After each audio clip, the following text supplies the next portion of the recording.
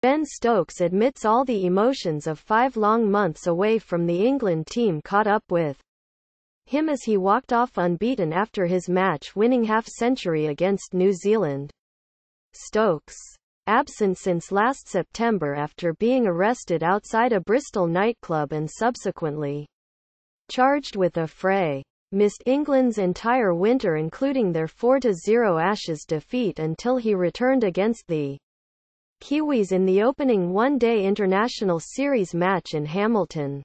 Even walking on the field the first time and then walking off tonight made me understand how much of a privilege it is to represent your country. Ben Stokes. He was unable to help Owen Morgan's team to victory then but did so at Mount Maunganui with 2 run-outs and 2 wickets as well as a top score of 63 not out to level the series at 1-1. I was quite emotional walking off there at the end, said the 26-year-old, having hit 7 fours and a 6 from 74 balls. There was relief, happiness and obviously it's been a long time. It was very satisfying for me. England declared Stokes available once more only after he pleaded not guilty at Bristol Magistrates' Court earlier this month. Within 2 days, he had joined them on tour in his native New Zealand but sat out the 2020 Tri-Series and returned only for the first ODI. Even walking on the field the first time and then walking off tonight made me understand how much of a privilege it is to represent your country. He added, "It was a different feeling to what it is normally but it was a great feeling to be walking off there at the end not out. Especially after a really commanding performance from the team." Stokes spent much of his international exile at home, save for a short spell of white ball cricket with Canterbury Kings in Christchurch. He said, "It was obviously frustrating to watch the Ashes. I went through all the emotions as I would have done playing. But there's not a lot I can change about that now. I've been following all the cricket that all the lads have been playing but what I have to do now is focus on going forward."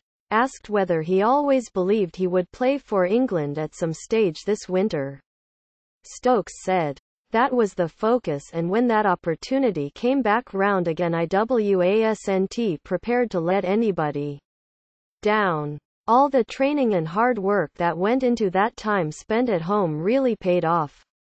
When I got the nod I wanted to expect to be asked to participate fully rather than be eased back into the team. I wouldn't expect anything less of myself and I don't think Captain Owen Morgan would expect anything less of me either.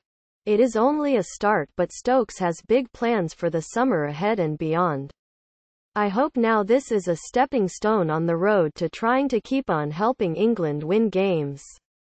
He said, "We've got a massive summer ahead and the World Cup coming up after that as well. So I hope this is just the start of it.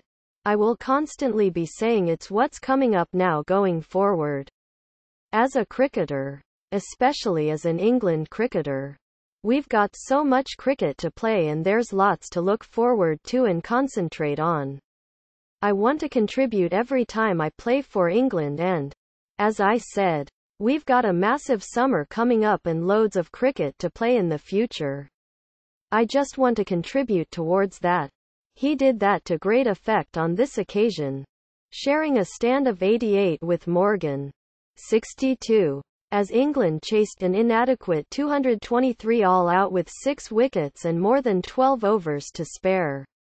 Stokes admitted, "However, I think the bowling has felt the hardest to get back to where I want it to be. I'm working really hard to get it back to where I want it to be. It's nice to be contributing wickets but I don't think I'm quite at the level one want to be at yet. There's nothing like match overs. You try to replicate everything in training but it's that extra adrenaline you get playing and that extra intensity that does have an effect on the body when you haven't had it for a while." Tim Southee, leading New Zealand in the absence of injured captain Kane Williamson, said, "He's obviously a class player." He said, We know how dangerous he can be both with bat and ball. Chris Waters comment. Page 19.